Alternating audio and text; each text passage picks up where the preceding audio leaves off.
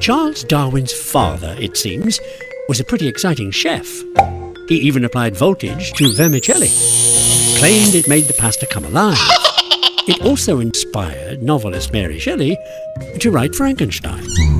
Mary Shelley's dad, William Godwin, was a kind of early anti-globalist, an attitude shared by fellow libertarian and businessman Robert Owen, who hightailed it to New Harmony, Indiana, and set up a commune.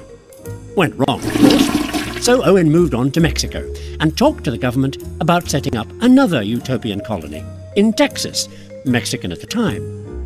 Talking to the government meant talking to General Santa Anna, who was the government. But Santa Anna had better fish to fry, like attacking the Alamo.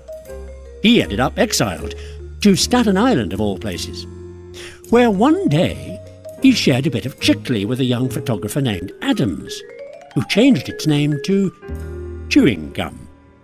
Opened up a whole new field for him, and then William Wrigley Jr., who really hit the home run.